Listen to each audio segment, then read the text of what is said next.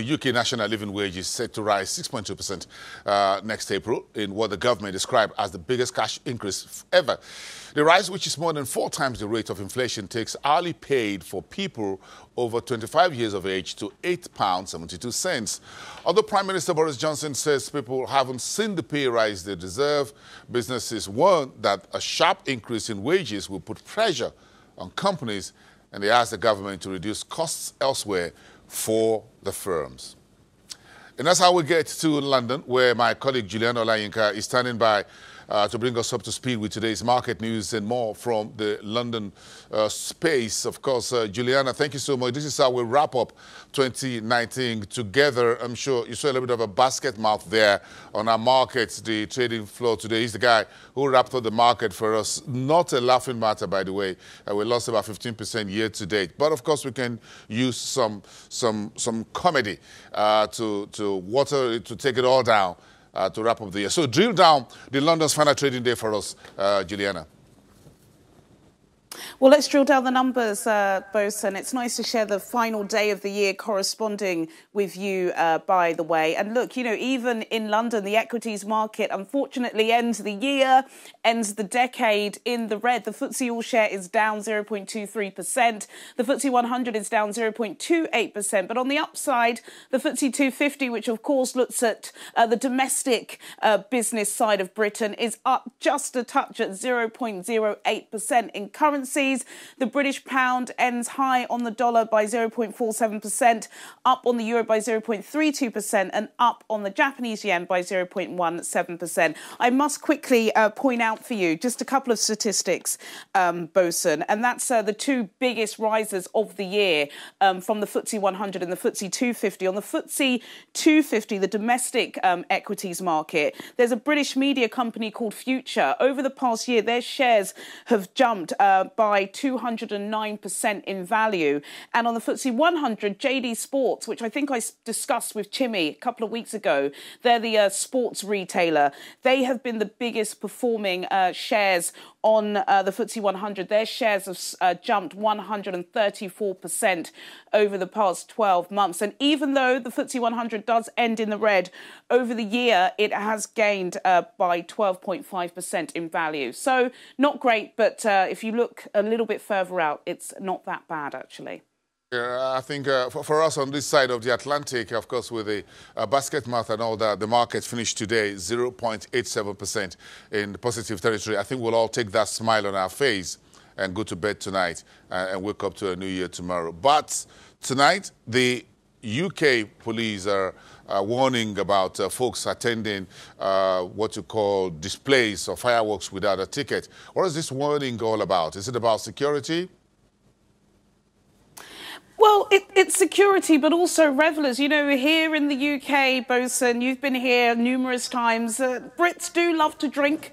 And, you know, the occasion does ask for it because, of course, it is a new year, it's a new decade, and there is going to be a spectacular fireworks display. There's over 200,000 fireworks, and there's lots of, I don't know the word, but lots of technologies and laser beams that will be in the sky. And it's a ticketed event, so they've sold 100,000 tickets, and the Mayor of London and the police are saying stay away if you don't have a ticket. Of course, security is a huge part of it, but also as well, you don't want drunken revellers. Just a stone's throw away from where we are in the dead centre of London, it will be on complete lockdown. So if you're in the area, it will be really difficult to get out. So yes, it's a security warning, but also as well, they just want to make sure that everyone's having fun.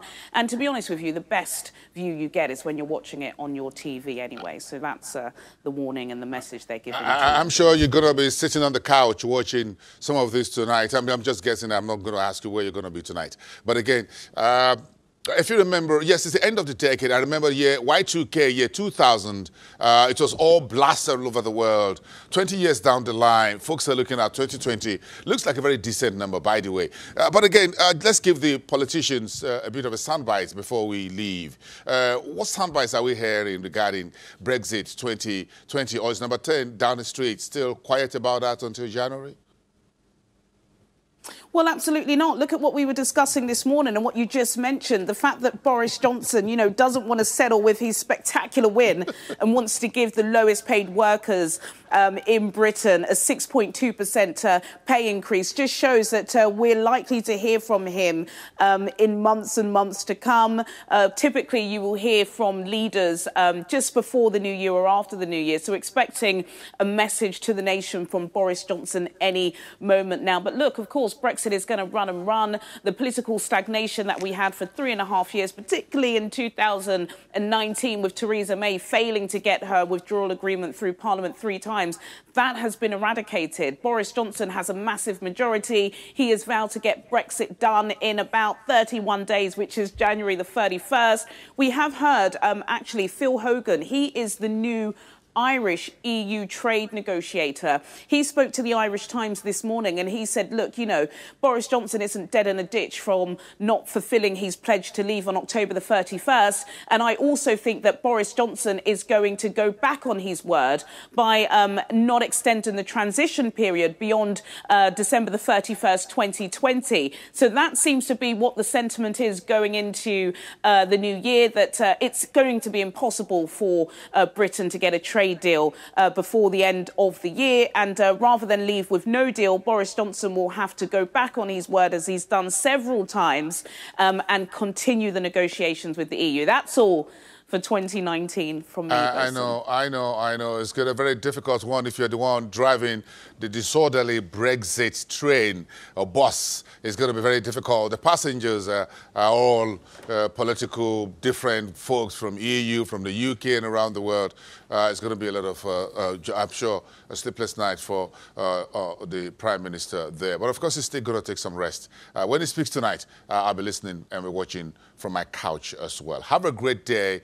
Enjoy the rest of the day and see you at the other side of 2019. Just about 48 hours from now. They're about 2020. They just corrected me. I'm still living in the past. Let's live in the future when we meet again on Thursday. Juliana, thank you so much.